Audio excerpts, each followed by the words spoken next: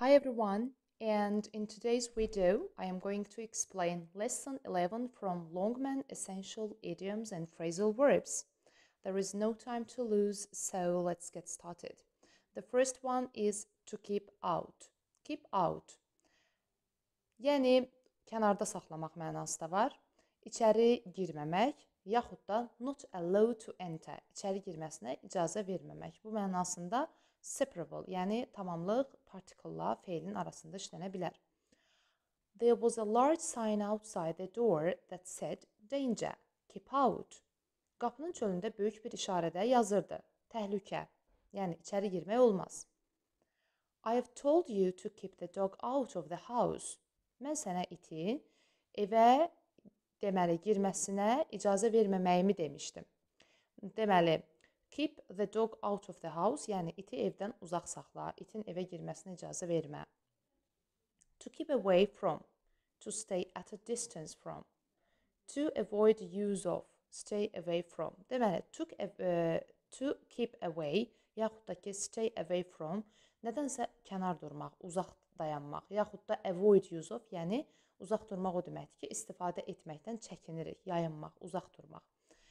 Please be sure to keep the children away from the street. Zəhmət olmasa, uşaqları küçədən uzaq saxladığına əmin ol.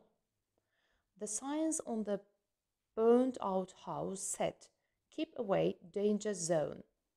Yanmış evin işarələrində, yəni deyilir ki, keep away, yəni uzaq durun, danger zone, təhlükə zonası. It is important for your health to stay away from dangerous drugs. Sənin sağlamlığın üçün təhlükəli dərmanlardan uzaq qalmaq vacibdir. To find fault with, criticize, to complain about something. To find fault with, nədəsə qüsur tapmaq, səhv tapmaq, yəni tənqid etmək. It is very easy to find fault with the work of others, but more difficult to accept criticism of one's own work. Qəşəng cümlədir. Deyir, deməli, başqalarının işində qüsur tapmaq, nöqsan tapmaq asandır. Amma çətin olan, yəni öz işində olan tənqidi deməli, qəbul etməkdir. Miss Johnson is always finding fault with her children, but they really try to please their mother. Mrs. Xanım Johnson'ın deməli, hər zaman, həmişə uşaqlarında qüsur tapmağa çalışır, nöqsan tapır, amma deyir, onlar həqiqətən də analarını məmnun etməyə, deməli, they really try, məmnun etməyə çalışırlar. Be up to. Be up to be responsible for deciding. Yəni, bu qərar verməsini kiməsə buraxırıq ki, yəni özün bilərsən. It's up to you, bu səndən asılıdır bu mənada. Ya da to be doing as a regular activity. Ya da gündəlik aktivitələrimizin, yəni bir hissəsi kimi. Məsələn, biz adətən sual cümlələrində istifadə edirik bunu. Cümlələrə baxaq. The second definition is most often used in a question as a form of greeting. Yəni, kiminləsə salamlaşanda sual cümlələrində istifadə etdiyimiz bir ifadədir. I don't care whether we go to the reception or not. Bizim reseptiona gedib getməməyimiz mənə maraqlı deyil. It's up to you. Yəni, mən maraqlanmıram, mənə fərqi yoxdur. It's up to you, bu səndən asılıdır. Hi George, I haven't seen you in a while. Salam George, mən səni bir müddətdir görmürəm. What have you been up to? Sən, nə edirsən, nə var, nə yox, yəni haralardasan? Ill at ease. Ill at ease. Uncomfortable or worried in a situation. Narahat, qayğılı, fikirli deməkdir. Speaking in front of a large audience makes many people feel ill at ease. Böyük auditoriya qarşısında çıxış etmək, danışmaq əksər insanları narahat edir. My wife and I were ill at ease because our daughter was late coming home from a date. Qızımız datedən, yəni evə gec gəldiyi üçün həyat yoldaşım və mən deməli, ill at ease, narahat idik. Date, yəni the meeting with her boyfriend. To do over, to revise, to do again. Deməli, to do over, yenidən etmək, təkrar etmək deməkdir. To do over again isə nə isə başdan başlamaq elə bir də etmək deməkdir. A noun or pronoun must separate the two parts of this idiom. Yaxud, deməli, istifadə etdiyimiz isim yaxud əvəzlik, Yəni iki hissəyə bölə bilər bunu, yenə arada istifadə edilə bilər. You'd better do the letter over because it's written so poorly. O çox zəif yazılıbdır, yəni yaxşı yazılmadığı üçün sən məktubu gərək bir də yazasan. You'd better, yəni should. Yaxşı olar ki, bir də yazasan. Look into. Look into, to investigate, araşdırmaq. To examine carefully, yəni diqqətlə incələmək. Also check into, yəni bu da araşdırmaq. The police are looking into the matter of the stolen computers.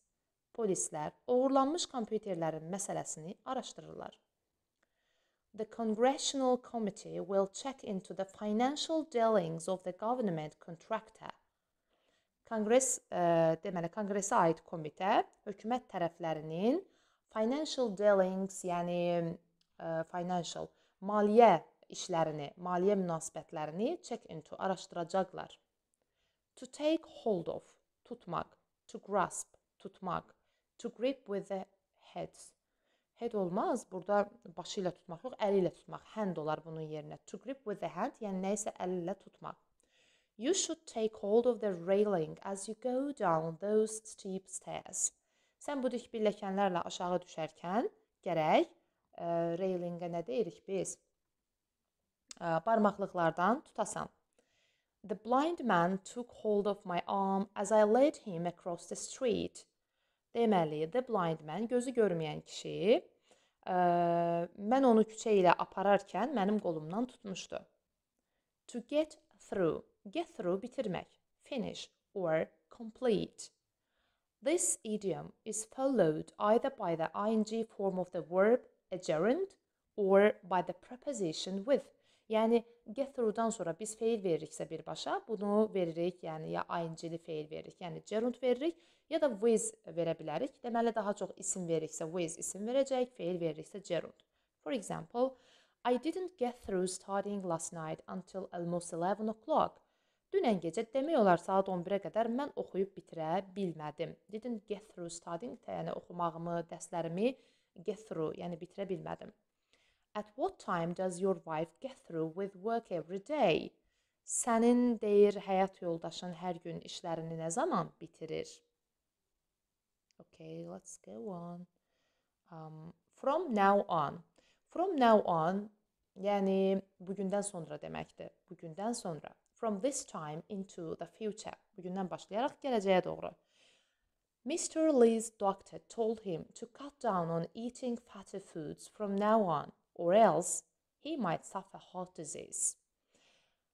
Deməli, burada fikir verirsiniz. Cut down on, reduce deməkdir. Cut down on, cut back on, yəni bu azaltmaq deməkdir. Bir də var ki, cut out, bu tamamilə kəsmək deməkdir. If I cut down on sugar, it means that I reduce eating sugar. But if I cut out sugar, it means that I stop it completely. I don't eat it anymore. Deməli, burada isə cut down on, yəni azaltmaq mənasını verir. Yəni, Mr. Lee'nin həkimi deyir ona, yağlı yeməkləri azaltmasını tapşırıb, from now on, yəni bugündən sonra azaltmasını deyib, or else, bu da otherwise kimi, yəni əks halda, yoxsa, he might suffer heart disease, o ürək xəstəliyindən əziyyət çəkə bilər. I'm sorry that I dropped by at a bad time. Üzr istəyirəm, çox pis zamanda gəldim. Drop by kiməsə demədən baş çəkirdik də. Drop by, drop in on, call by, yəni sadəcə yol üstü keçərkən kiməsə baş çəkməyə biz bu frazalarla istifadə edə bilərik. Burada deyir ki, yəni üzr istəyirəm, pis zamanda gəldim. From now on, I'll call you first. Bugündən sonra öncə zəng vuracam. To keep track of. Deməli, to keep track of, to keep or maintain a record of. Yəni, ayaq uydurmaq deyirik də biz buna. Yəni, nə iləsə ayaqlaşmaq, ayaqlaşa bilmək. To remember the location of, ya da nəyinsə yerini xatırlamaq. Deməli, Steve keeps track of all the long-distance telephone calls related to his business that he makes from his house. Steve evindən etdiyi bütün bizneslə əlaqəli telefon zənglərinin, uzaq məsafəli telefon zənglərini, yəni yerini xatırlaya bilir. Remember, burada ikinci mənanı veriblər. Yəni xatırlaya bilir. With 7 small children, how do the Wilsons keep track of all of them? Deyir ki, 7 balaca uşaqla Wilsonlar ailəsi bütün bunlarla necə ayaq uydurur? Yəni, necə ayaqlaşa bilir? To be carried away. To be carried away, to be greatly affected. Yəni, to be carried away biz deyirik ki, hissə qapılmaq, hisslərinə qapılmaq. Yəni, o baxır hansı hiss gəlir özündən sonra. Sadness, anger, baxır yəni. To be greatly affected by a strong feeling. Yəni, hansısa bir güclü bir hissdən təsirlənmək deməkdir. This idiom can also be used with get instead of be. Biz bu idiomu be-nin əvəzinə get-lə də istifadə edə bilərik. Be carried away or get carried away. Paul and Liana were carried away by the sad movie that they saw together.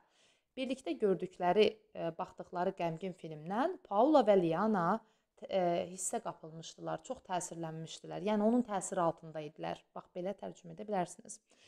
James got carried away with anger when his roommate crashed his new car into a telephone pole. Deməli, Jamie'in otaq yoldaşı telefon dirəyi ilə onun maşınını əzəndə got carried away with anger, yəni çox əsəbləşdi. Yəni, əsəbləşdi əsəbləşməkdən başqa deyərik ki, yəni əsəbdən hissə qapıldı. Dayı yazıq neyləsin, dayı maşınını əziblər. Okay, that's it. Elə bu qədər imiş. And let's do revision. Okay, sorry. Okay, to keep out, dedik ki, keep out, keep out. Uzaq saxlamaq, uzaq dayanmaq ya da içəri girməmək, içəri girməsinə icazə verməmək. To keep away or stay away from something, nədənsə uzaq durmaq, etməkdən çəkinmək. To find fault with, nədəsə nöqsan tutmaq, qüsur tutmaq, tənqid etmək. Be up to you, məsələn, it is up to you, bu səndən asılıdır. What have you been up to? Nə var, nə yox? Nə etmisən bugün? İşlər necədir? Ill at ease, narahat və yaxud qayğılı, fikirli, narahat. To do over, təkrar etmək, yəni bir də təkrar başlamaq, təkrar etmək. Look into, araşdırmaq. To take hold of, tutmaq. Get through, bitirmək. From now on, bugündən sonra. To keep track of, ayaqlaşmaq, ayaq uydurmaq. Həm də dedik, xatırlamaq nəyinsə yerini. To be carried away, yəni buna dedik, hissə qapılmaq. Yəni, bəli, hissinə qapılmaq, nəyinsə, hansısa bir hissin təsiri altına düşmək. That's all. Goodbye. Take care.